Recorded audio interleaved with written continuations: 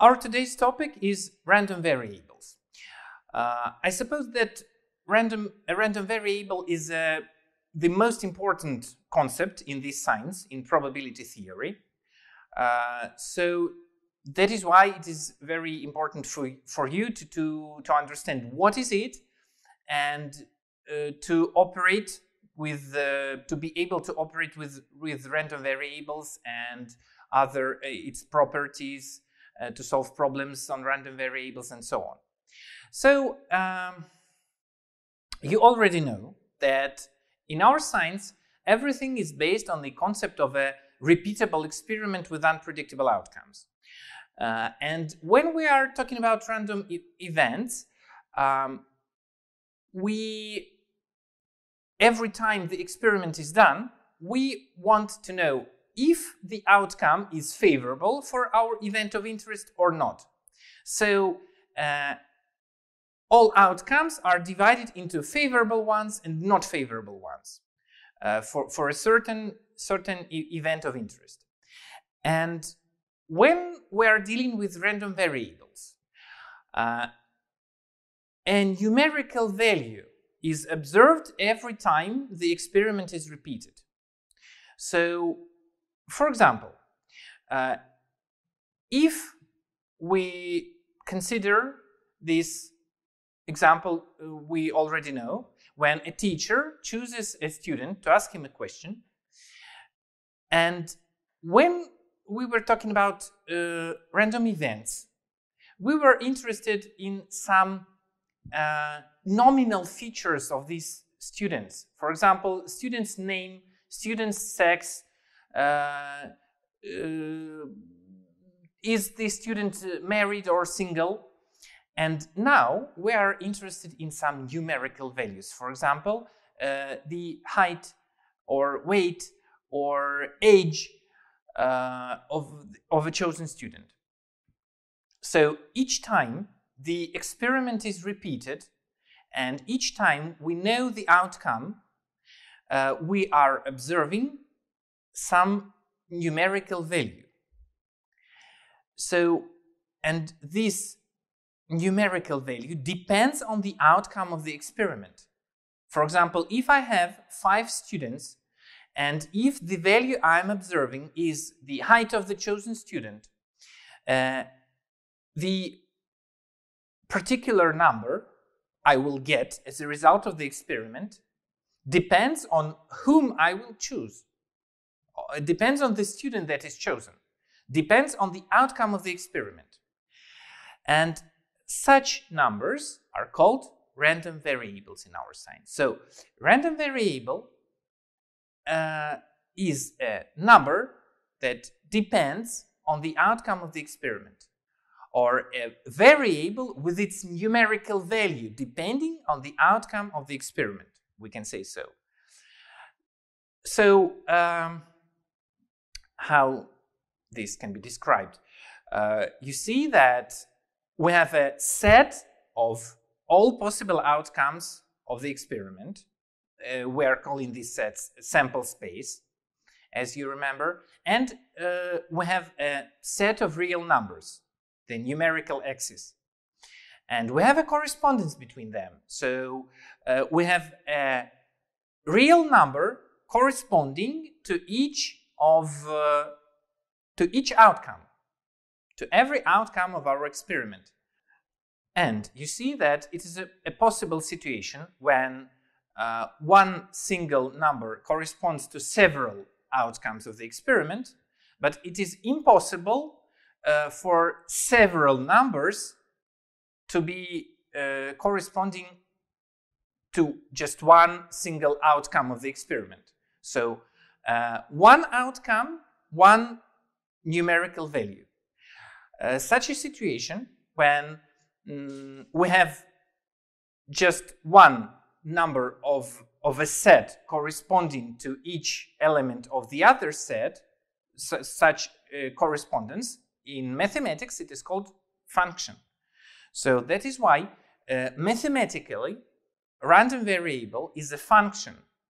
Function defined on the capital omega, on the sample space, with its values in R, in set of real numbers. So that is how we can define what a random variable is in an informal way and in more strict mathematical way. So short informal definition is that a random variable is such a number that its numerical value depends on the outcome of the experiment. So each time the experiment is repeated, this variable takes some value that depends on the outcome. Mathematical definition is that a random variable is a measurable numerical function defined on the sample space, on the capital omega, with its values in R, in the set of real numbers. So measurable function, this term measurable is a term from the functional analysis, and so never mind. All functions we meet in our real life, all functions that describe correspondence between sets that can be met in our real life, all of them are measurable. So this additional property, not simply a numerical function, but a measurable numerical function, is not so very important. There are two types of random variables, discrete and continuous one. To understand the difference, we are to mark all possible numerical values of a random variable on the numerical axis.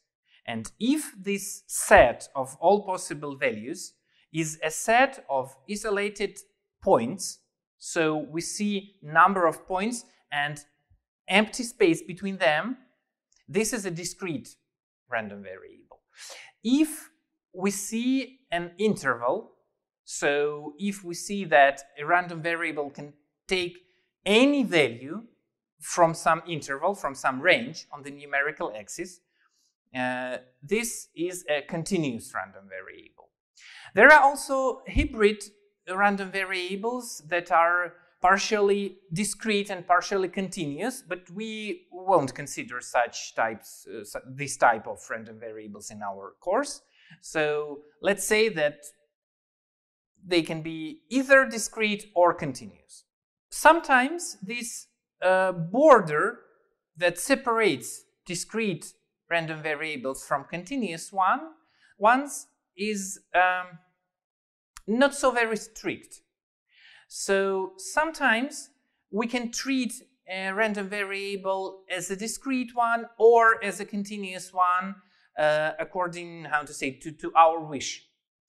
For example, let's say that random variable of our interest is the height of the first person you meet when you go out to the street.